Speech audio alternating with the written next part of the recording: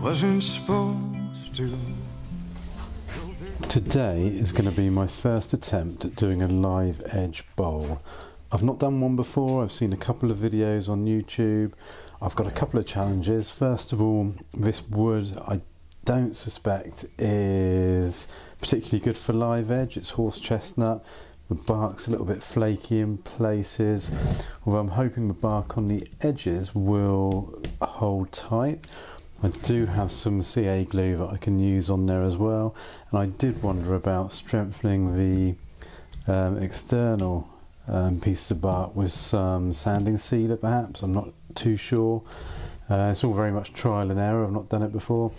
Also, this piece is slightly too big for the lathe, so when it's mounted on there the corners are knocking against the bed, so I'm going to have to take the corners off roughly and then get it on the lathe and see what we can do. So the first job I'm going to do is just take off some of these corners just to make sure that we can get it on the lathe and the tool rest can slide under and it's not hitting the bed. So all I'm going to do is just mark approximately where those corners might be. It's not going to be the final shape of the bowl, and then we'll use the saw just to take those down.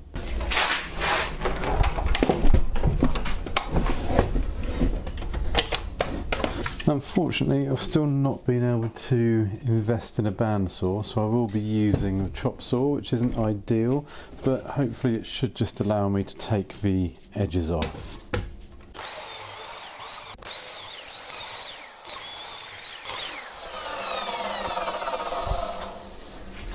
There we go. As with most things I do, it's not exactly conventional, but it will help in just getting that on the lathe and being able to get a bit of clearance beneath. What I'm going to be doing is mounting the piece of wood using a 4-spur drive centre, and I'm going to approximately find what I think is the centre and bring the tailstock in to grip that into place. And then what I want to do is try and find, or try and make sure that the edges of this bowl are kind of at the same height. So you can see I'm just running my finger there, you can see that's just brushing the edge, but that's just sitting a little bit lower. So what I will do is just loosen that bit, adjust it very slightly, making sure that's still clearing my tool rest, and now we've got the high point there, high point there, so that to me is mounted correctly. So I'm going to tighten up the tailstock, and that should give it a good enough grip. As you can see, I don't have much wiggle room down with the tool rest. If I bring it any further over, I'm going to be hitting the wood as it spins. So I'm going to hopefully get most of the turning done with the tool rest way over to the right hand side and get this down to a bit more of a workable size. Anyway, let's see what we can do. We're going to, first of all, we're going to bring up the sides of the bowl slightly up towards these wings, but I don't want to go much further than about there because I don't want to be knocking off bits of this bark. In fact, you can already see it's a bit loose on that corner, so I'm expecting this to go flying, so I might put a bit of CA glue down in there already and a bit of activator, see if we can hold that bark in before we start doing any turning. So all I'm going to do is just run a little bit along the bark edge, or run into the gaps, give it a little blast with the accelerator, do the same down there. As I say, I'm not really expecting this bark to stay on, but if it does, it would be nice. I'm just going to let that dry for a sec, and then I'm just going to run another little bit down there as well. Okay, I'll give that a few minutes to cure, and whilst we're waiting for that, if you could hit the like button and subscribe to the channel, that would be great. So we're all mounted on the lathe now. We're just going to take off the bottom corners there. We're going to make a point of not going all the way up to the edge, and then hopefully that'll give us a bit more clearance underneath to move this and tighten up the tailstock a little bit. Should be good.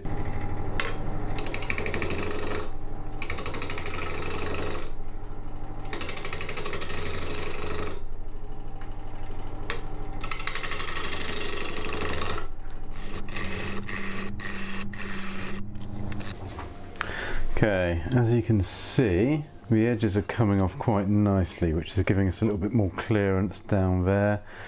You can see that bark is coming away from the bottom a little bit there, which isn't great, but luckily I think we're going to turn this bit away anyway and bring it up a little bit higher up, and then we'll turn from this end down, so we're pushing the bark into the supported wood rather than pushing the bark away from the wood.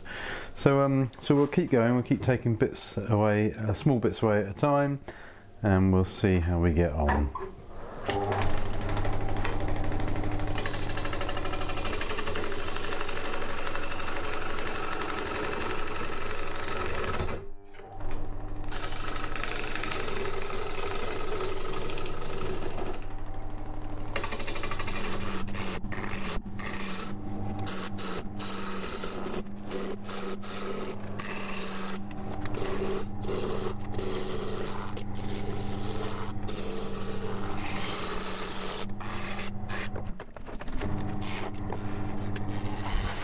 Okay, we're starting to make good progress with the shape. What I'm going to do is start turning from the other way just to bring this down and line these up. Then I need to start thinking about making a tenon on the bottom here. Got quite a bit of tear out there, so I'm going to go and give the bowl gouge a bit of a sharpen, then I'll be back with you.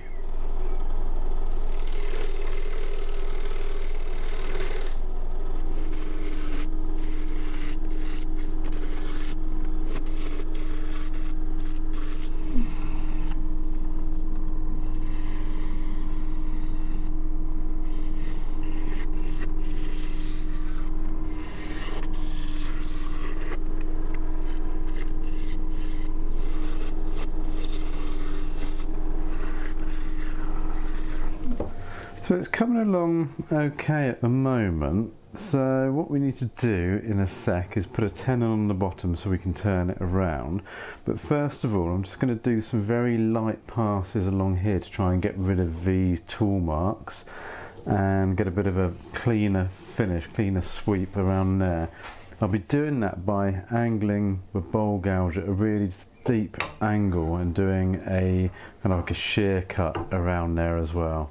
I'm still quite new at all of this, so I'm not that proficient with the tool, so I will be sanding this back as well to get rid of a load of the tool marks, but I'll see if I can get most out with the tool first, and then we'll go from there.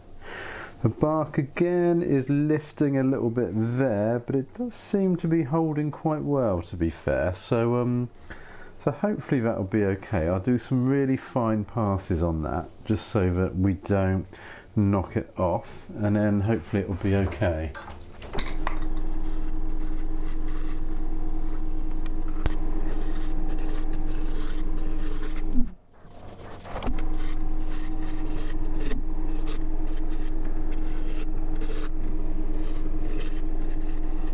So I have sharpened again, and then we'll try and do some really fine shear cuts on that to try and get rid of those tool marks. Don't know if you can see it in there, but yeah, we'll give it a go, and if we can get it out we will. If not, then I'll have to hit it with a bit of 80 grit, I reckon, but yeah, we'll see what we can do.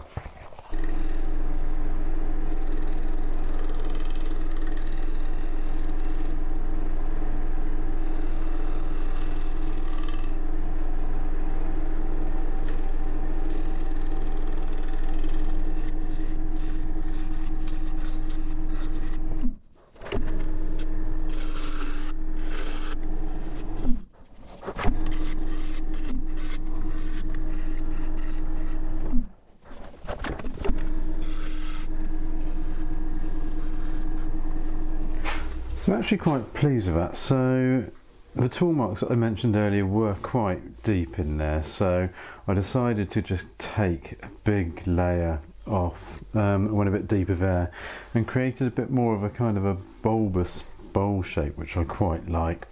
Few tool marks there that I'm just going to see if I can take off now with a shear cut, and then I think I'm happy with the shape. Then I'm just going to stick a tenon on there, turn it around, and we'll start to take the inside out.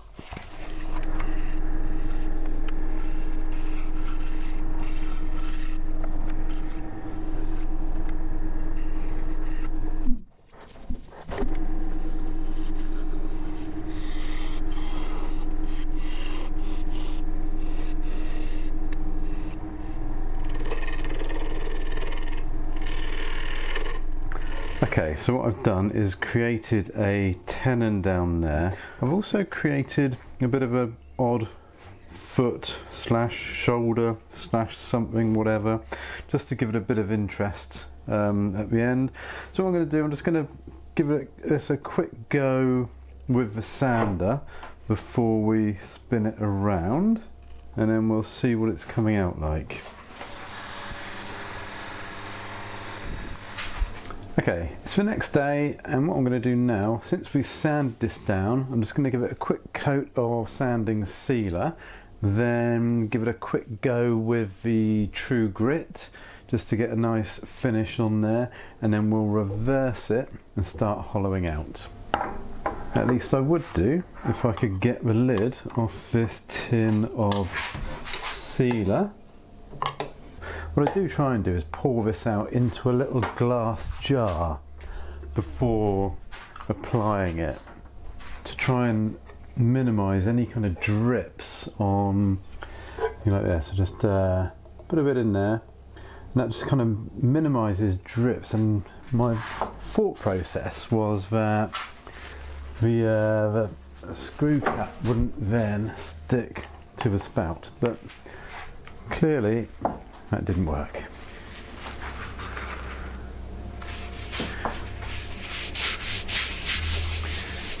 Okay, give us a good coat of sanding sealer. And then when I apply the True Grit, the grain won't absorb all of the wax immediately. So whilst we wait for that to dry, I just wanted to say thank you to everybody that's subscribed to the channel so far. It really makes a difference having your support and encouragement when I'm doing these projects. I know I don't always do everything correctly or in the right order or in the correct way, but the advice I've got from people has helped no end, and your support and your positive comments always spur me on to do extra projects, so thank you very much. Keep them coming. In particular, Tony, you've given me loads of advice and support. Brian also, and there's loads of others that I could call out. Mr. Cleaning Stuff, you've been a great source of encouragement. And yeah, it is appreciated, so I don't take any of it for granted at all. And I appreciate every one of the subscribers to the channel. And if you're new to the channel and you've not yet subscribed, I appreciate you being here and watching the video. And if you'd like to subscribe as well, I'll hopefully serve you with some great content in the coming weeks and months. Okay, now that's me rambling out the way. Let's crack on with this. So what I'm going to do is apply a bit of True Grit to the surface, and if you're not familiar with this, it's an abrasive paste, so it's kind of like a wax based paste, and it's got abrasive material in there. Kind of assume it's sort of some sort of sand or grit of some description. You rub it on, and then you switch the lathe on at a low speed and work the paste into the wood until you can't feel any abrasion or any of the grit through the tissue paper. And what this does, it sands it down to a very fine grade without all of that dust going up in the air.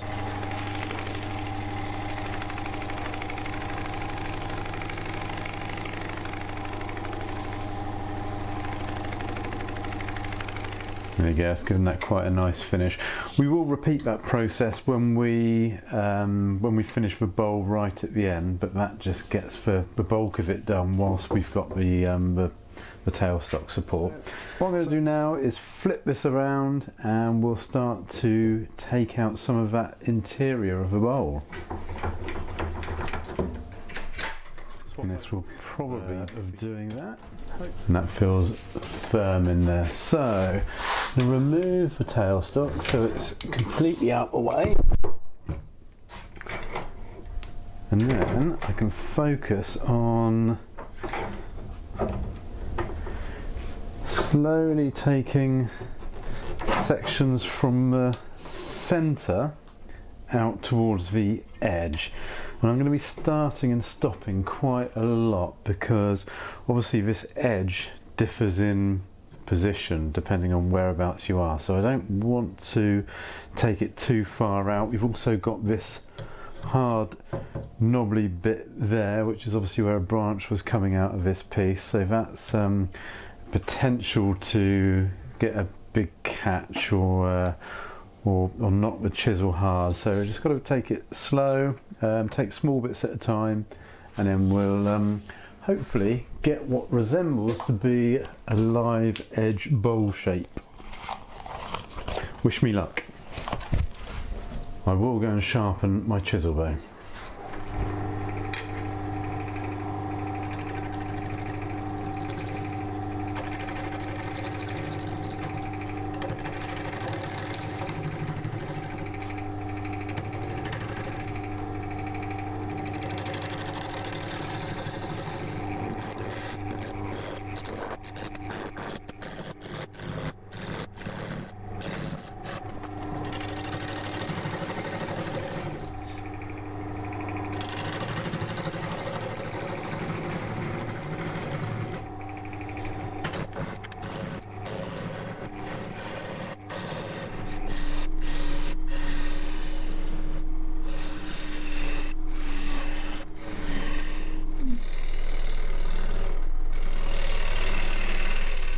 Okay, I'm going to try and come out a little bit thinner towards the edge just so we can take that down. I think I'm going to be left with quite a lot of bark down on the sides.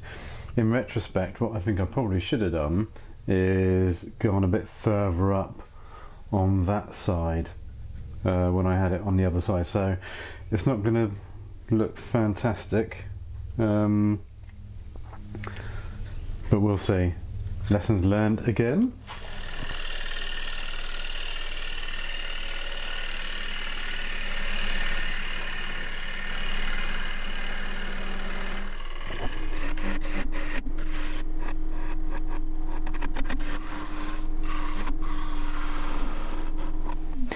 So as you can see, this project is a bit of a fail. So I probably didn't have the wings on this perfectly balanced, top and bottom, and as you can see there's kind of more bark down here than there is on these sides. Didn't bring these sides up high enough. This side has dropped lower than this side, so it definitely wasn't kind of centered, but you know what, it doesn't really matter, does it? It's the first attempt and I'm learning. So what I'm going to do, I'm going to continue to hollow out as much of a bottom bit as possible, so I get it's about an inch thick down at the bottom, so I'll take that down as far as I dare, and then we'll see what we've got. It's not fantastic, but you know what, doesn't really matter, does it?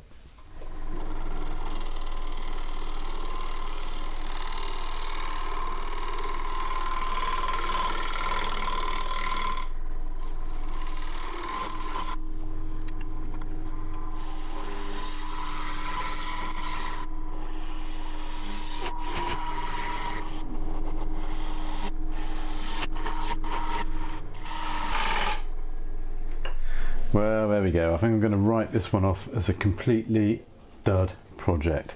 So bark's come off the edge.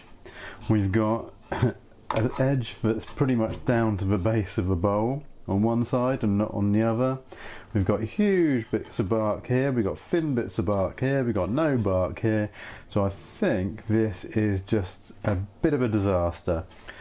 To be fair, I've learnt quite a bit in the process, but I know a lot of you watching have a great deal of experience making these bowls. So if you do have any advice for me, any tips, any hints, anything that I can do next time to avoid the same things happening, then I'll read all your comments, I'll absorb all the information, and I'll go again. I've got a pile of horse chestnut down there, and yeah, I'll take all your comments on board and try again with a new piece, and hopefully we can have a little bit more success.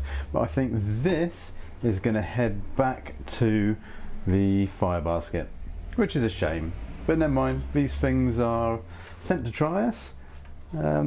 Never done one before, so I knew there'd be challenges, and I knew that I probably wouldn't do it justice, but you know, it's all part of the fun, isn't it?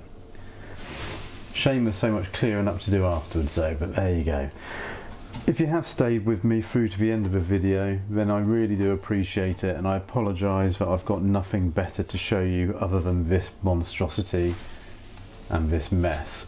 But you know, that's just the way it goes. So thanks for watching. I appreciate all the support, all the comments, all the likes and all the subscribers, and I look forward to seeing you in the next video, where hopefully I can show you something a little bit more worthy of your time.